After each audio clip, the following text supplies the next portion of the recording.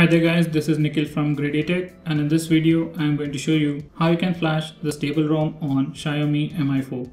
So guys, firstly you need to download the stable ROM. So for that you need to come to this particular page. I'll leave a link to this page in the description area below this video.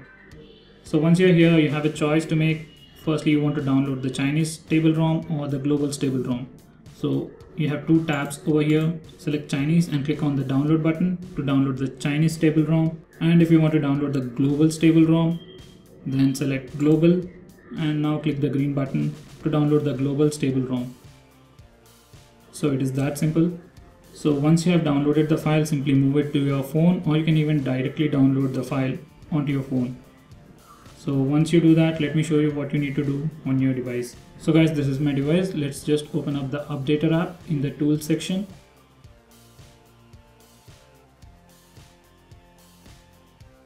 Now just give it some time until it checks for the updates, and on the top right corner of the screen there is a menu button over here. Simply press that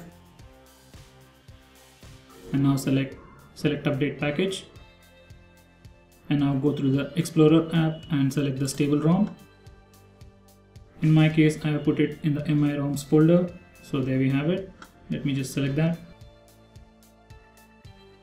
So once we select that, it will show updating on the screen for about 2 minutes, and after that we'll see a button that says reboot now.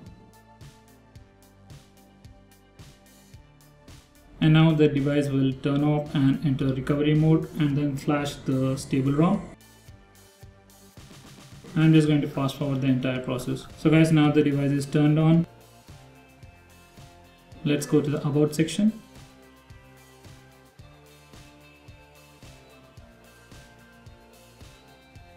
So guys, as you can see, this is the latest version of MIUI 6.5.3, the one that we have downloaded, and it is a stable ROM as you can see here. So that's pretty much it guys. It is that simple to flash the stock ROM, and just in case if you are having some other custom recovery, then simply open the custom recovery, wipe all the data, do a factory reset, and then select install, and then select the zip file, and it will flash the stock ROM.